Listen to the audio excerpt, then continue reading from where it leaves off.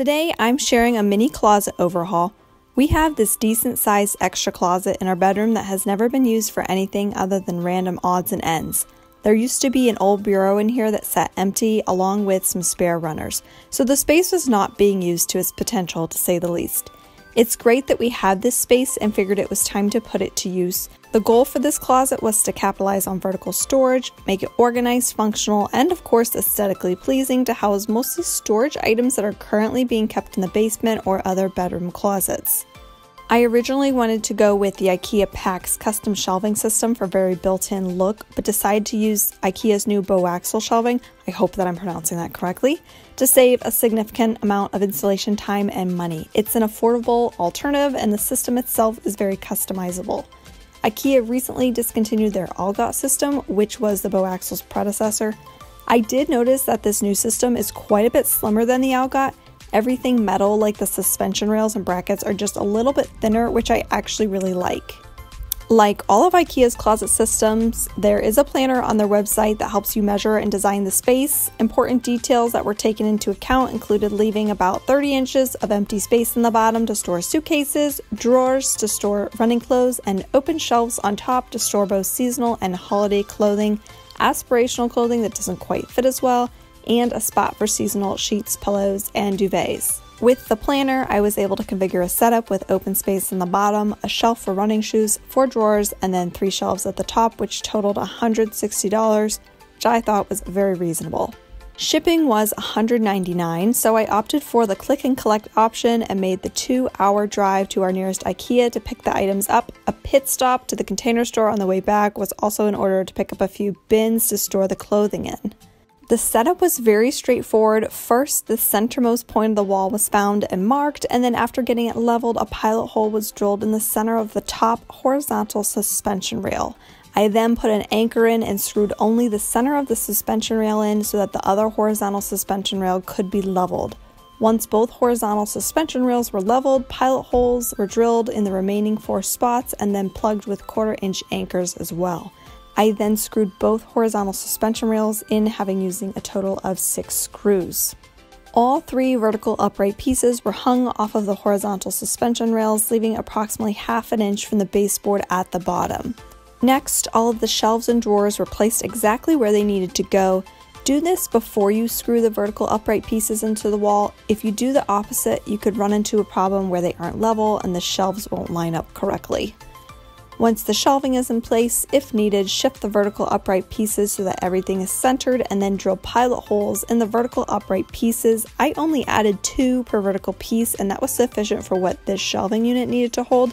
Anchors were once again added and then the vertical upright pieces were screwed in place. All of the shelves and drawers were then reattached to the system.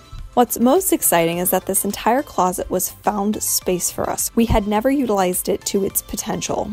The suitcases were moved from the basement up to this bedroom closet, which opened up an entire shelf down in the basement for more important items like holiday decorations.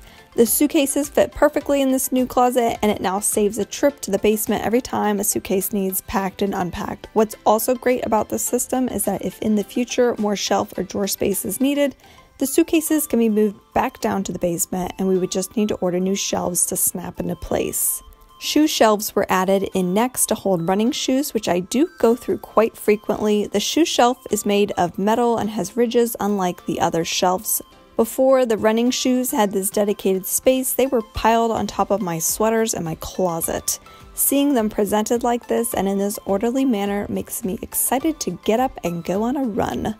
The 4 drawers contain everything running related. I had run, no pun intended, out of space in my bureau and had moved these items into one of the guest rooms, and it was time to find them a more permanent spot. Every time I run a race, I usually end up with a new shirt. Those are all kept in this bottom drawer. Tank tops are kept in the middle in a Skubb container. I'm sure I pronounced that wrong as well. Next to that is a drawer filled with more running tees along with sports bras and running headpieces and other miscellaneous running items. Leggings and shorts are kept in this top drawer, and the drawer next to it has my growing collection of compression socks. These eye-level shelves hold extra pillows, blankets, sheet sets, etc. We keep it pretty simple with sheets and have 2 sets for each bed, a summer set and a winter set. Right now I have our summer sheets in storage. Using one of the oldest labelers in my collection, I printed up simple king, full, and pillow labels for the shelves. It just adds that extra level of excitement. The next two shelves are dedicated to seasonal and aspirational clothing. 4 weather-tight bins from the Container Store were used to contain everything. Of course, no job is complete without adding some labels, so I went to town adding those to each of the bins. They were cut with the silhouette cameo and affixed with good old contact paper. Transfer paper works great as well. I'm extremely anal about labels being affixed centered and balanced. It will drive me nuts if they are off by a little bit, so I use painter's tape to line it up from the bottom and then use a tape measure to make sure I am somewhere close to being centered. Big, bulky sweaters and vests are being kept in the 2 seasonal bins because they take up a significant amount of storage. There's a bin strictly for holiday clothing only. All of our ridiculously awesome holiday sweaters are kept in here along with other extra sparkly items that we probably wouldn't wear any other season of the year. And then the last bin has special items that don't quite fit as well as they used to and would be great to fit into one day. That's a wrap on my first Ikea Boaxel install. I have a new space for our luggage, running gear, linens, and seasonal clothing, and I'm absolutely thrilled with how it turned out and can't believe I haven't been taking advantage of this space in this closet. I'm already brainstorming my next project using the same system. Out of curiosity, I would love to know if you've ever used the Ikea LUGGAGE system or the new Ikea Boaxel system.